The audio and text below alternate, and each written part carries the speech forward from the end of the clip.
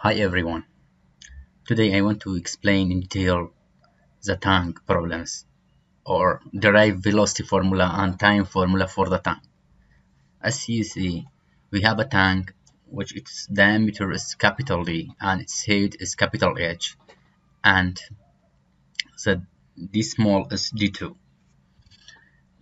I choose it to point as point 1 and point 2 which are subjected to atmospheric pressure, and I choose it point 2 at the same elevation of a datum.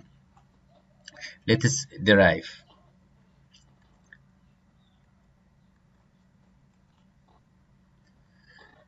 The fluid is ideal, so there is no friction and no losses. By Bernoulli equation, we can find the relation between point 1 and point 2. Let's apply Bernoulli.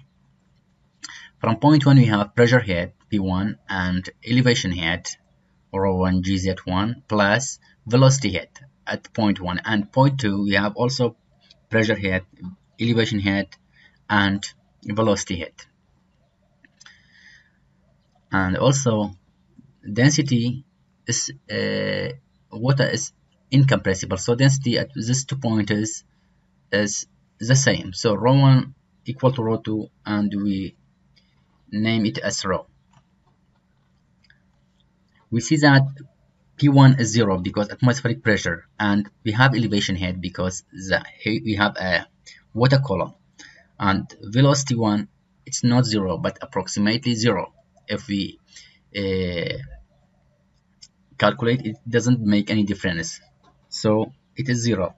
And P2 is 0, atmospheric pressure, plus elevation head 0 because it's the same level of datum, and we just have velocity head. So by rearranging this relation, we can find the formula for velocity, which is V2 equal square root of 2gh. But I want to examine why we ignored V1, or not ignore what's happened. Let us examine. If we don't ignore V1, the relation will be like this. Okay, the row cancel each other, and the relation will be 2gh equal to V2 square minus V1 square. That's the equation 1. By continuity equation, we can find the relation between V1 and V2. That is a continuity equation. V1 multiply A1, V2 is equal to V2 multiply A2. Then A1 equal to 0.25 pi capital D square, and A2 equal to 0.25 pi dt square. As we see, 0.25 pi and 0.25 pi cancel each other. So V1 equal to V2 multiply dt square over capital D. That's equation. We can put this V1 into equation 1. Okay, the relation will be 2gh equal to V2 square minus V2 multiply D2 square over the capital D square, all square. So that's the relation. And for more simplification, we can take out the V2. It will be V2 2gh equal to V2 square 1 minus D2 to the power 4 over capital D to the power 4. So we can ignore if D capital D much greater than this 2. If capital D greater than D2 10 times, for example, capital D 1 meter and this D2 0.1, let us evaluate.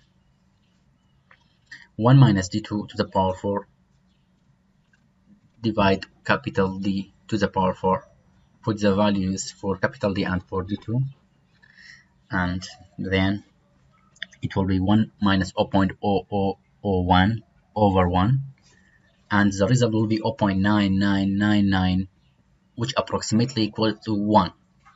That's why we ignored V1.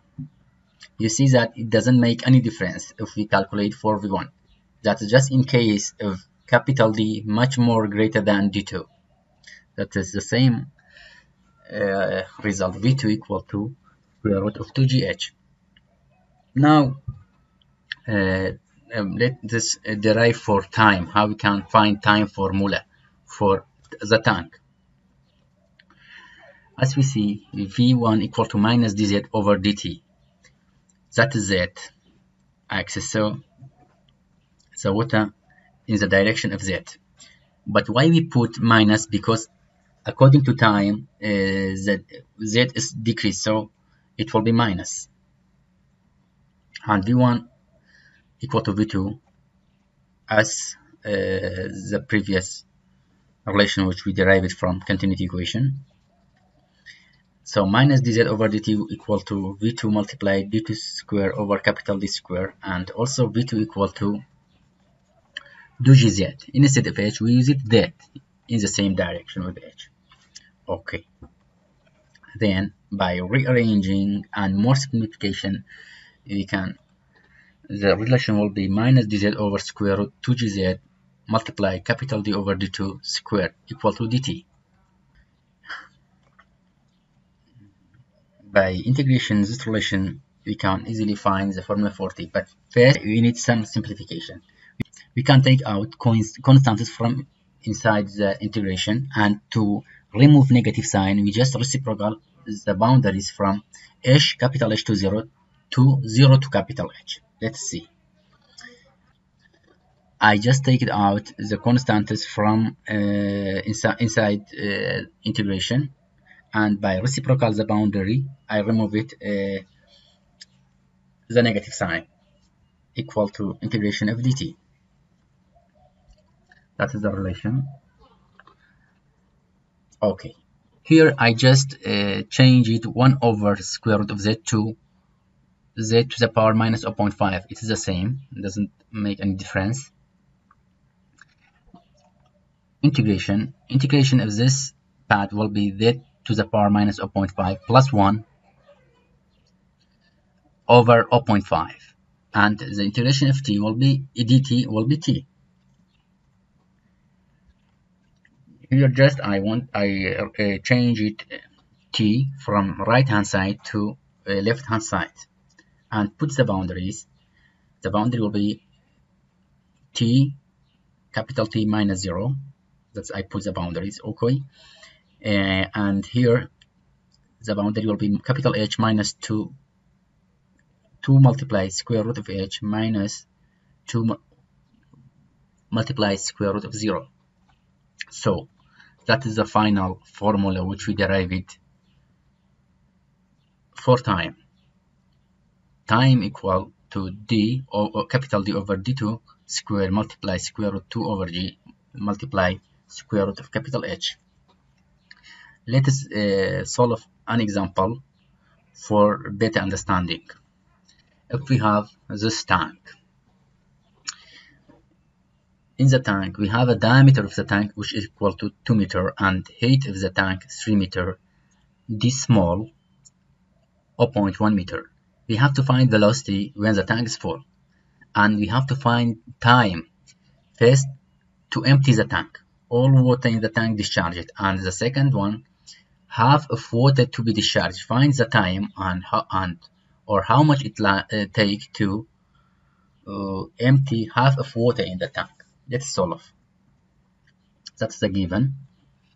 Just apply velocity equal to 2gh square root 2gh and put the values for g and h.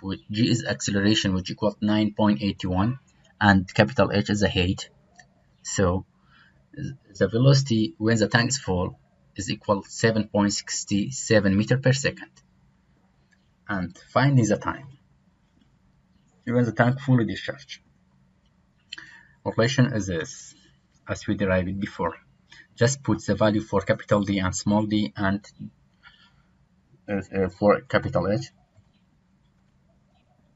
The time will be 312.82 seconds, which equal 5.21 minutes. For half of water discharge or height of water in the tank will be 1.5. That is the time. This much of water is drained. So how much it take to this volume be drained? Be careful where the tank some volume of tank remained, we have to put here is the head of water which is remained. So just put the values for capital H and small h. You can easily find how much time it takes. It takes 91.62 seconds.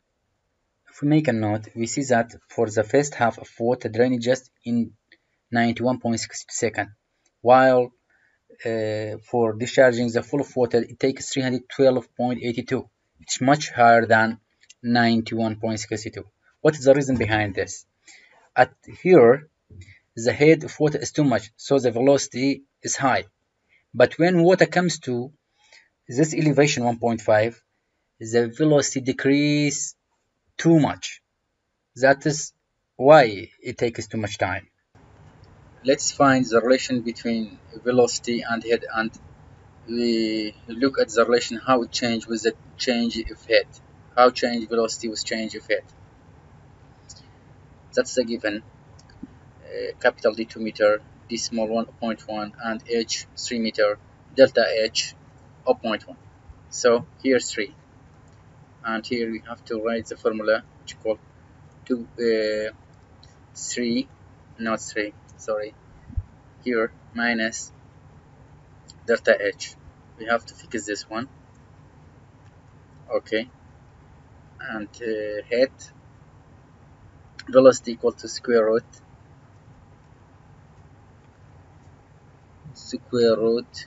to multiply 9.81 multiply H. Okay,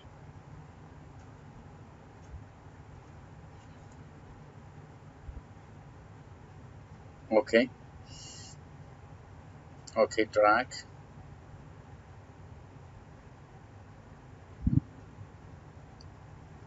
delete this, 0, 0. Okay, that's it, that's velocity. Let's plot, insert, plot this one, y, oh sorry,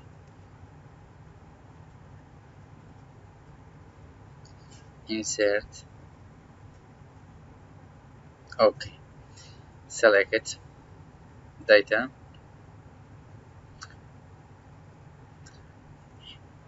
head ds velocity. I use velocity as x-axis and head as y-axis.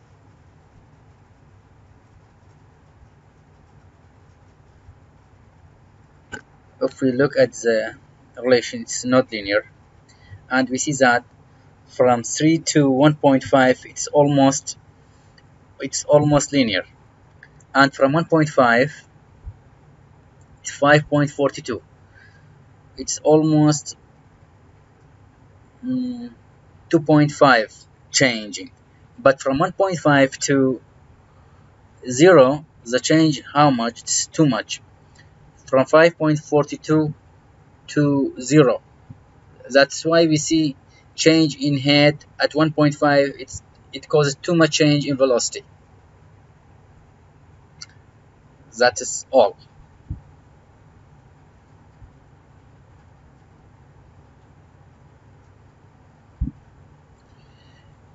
If you have any question or misunderstanding, you just leave a comment. I will answer. Have a nice time.